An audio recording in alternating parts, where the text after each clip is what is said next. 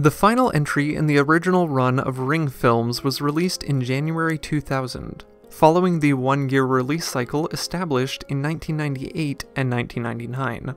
This time around, the fourth film in the series found a selection of new elements, a new director, a new source material, and a new setting. With Ring Zero, Birthday, audiences were introduced to Norio Tsuruta, who throughout the 1990s had worked on several other horror projects. Tsuruta, you may remember, was the original pick for director on 1998's Ring, before being replaced by Hideo Nakata. For Ring Zero, Tsuruta was working with a screenplay by Hiroshi Takahashi, who also penned Ring and Ring 2, though notably not Spiral. Takahashi based his script off of a short story titled Lemonheart, from a 1999 collection by Koji Suzuki known as Birthday. This was Suzuki's fourth entry into his Ring universe, and the first to follow the initial trilogy.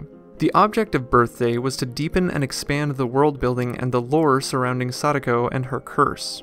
Ring Zero takes this idea and runs with it, taking place before the first film and seeking to better explain the last days of Sadako's life.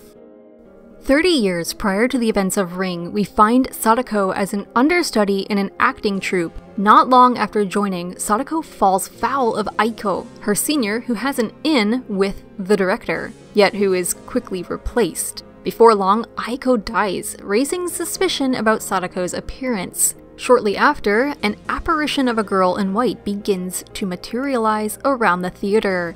Other members of the crew begin to love or hate Sadako, while the rest of the cast begins to hate her a bit more directly. Soon after enters Akiko Miyagi, a reporter whose fiancé died at an ESP event held to publicize the powers of Sadako's mother, Shizuko Yamamura. Miyagi tracks Sadako down and begins to photograph her in the theater. As it turns out, these photos show apparitions.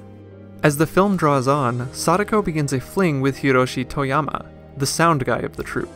Through this relationship, we come to learn that Sadako can heal people, and not just kill them as we may have been led to believe previously. Due to the mounting paranormal events and deaths within the group, Sadako becomes something of a scapegoat for anything that goes wrong. In the end, the troupe kills Sadako, at which point she and her evil half join into one single being and kill the entire troupe. Oh, yeah, that's another thing. Sadako's father has kept her evil half locked up for years now, and she's more or less the source for all the ill will swirling around the troupe. The film ends with Sadako resurrected following this death. Her father, Dr. Ikuma, gives her blunt force trauma and shoves her into the well, kickstarting the whole rest of the franchise. Ring Zero isn't as interested here in providing a new perspective on things as did Spiral and Ring 2. Effectively, if we've seen a single other movie in the series before this, we all know where this is going to lead. In reality, we probably didn't need this film. Yet, Ring Zero is notable for turning its unnecessary nature into an asset rather than a detriment.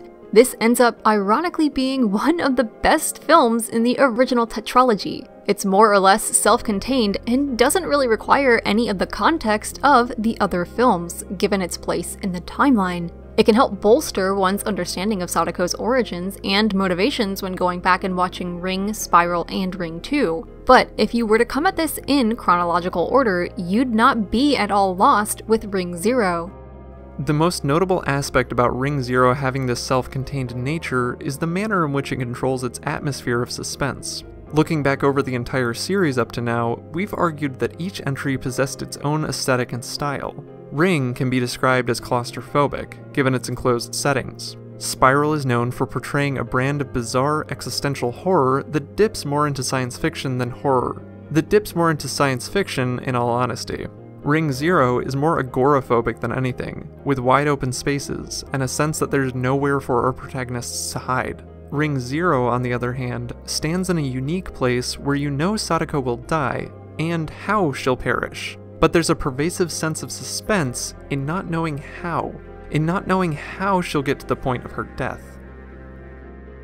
For more than a decade after the release of Ring Zero, the Ring series laid dormant, at least in Japanese cinema. Shortly after Ring Zero's release, a Korean take on the first film hit theaters, and a Japanese TV series based on Spiral was broadcast. Several years later, the American remake of Ring came out, soon to be followed by The Ring 2. Ring fever petered out for a time, but in the 2010s, more sequels in both Japanese timelines arrived, plus a crossover film with the Ju-on universe, as well as a collection of Chinese takes on the idea. All of those, however, are stories for other days. As for the original run of films, they never really seemed to get their due outside of Japan. The first gained international attention, but the others were largely ignored as inferior derivatives which were dumped onto DVD without ceremony. In truth, the initial Ring tetralogy is a mixed bag of unique projects, which all deserve their own time and attention, especially by those who are fans of horror, and more specifically, Japanese horror. They were formative films which landed, made a splash, and ran with it until they ran out of steam. For a time. Let us know below which out of these 4 is your favorite and why.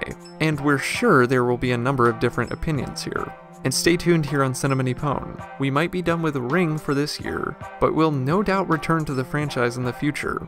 As for the rest of this month, there's still plenty to come.